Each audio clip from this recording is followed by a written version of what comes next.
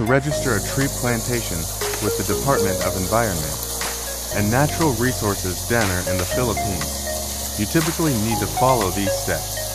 Contact your local DENR office. Find the nearest DENR office to your location.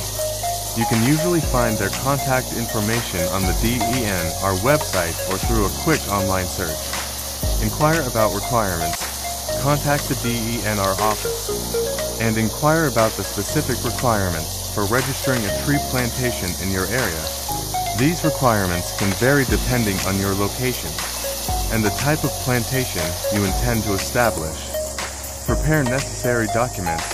Gather all the required documents. This may include a property survey, proof of land ownership or permission from the landowner, a location map, and an inventory of tree species to be planted. Fill out application forms.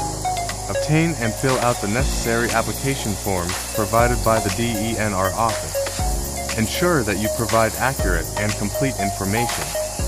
Submit your application. Submit your application, along with the required documents, to the DENR office. They will review your application and documents to ensure they meet the necessary criteria. Pay applicable fees, depending on your location and the size of your plantation. There may be fees associated with the registration process. Be prepared to pay these fees. Comply with regulations. Once your registration is approved, make sure to comply with all regulations and guidelines set forth by the DENR. This may include proper maintenance and reporting on the status of your tree plantation. Regular inspections.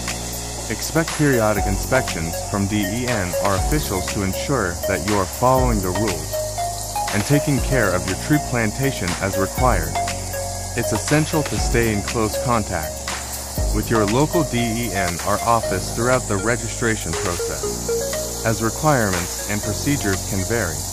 Always prioritize environmental sustainability and follow best practices for tree planting and maintenance to contribute positively to the environment.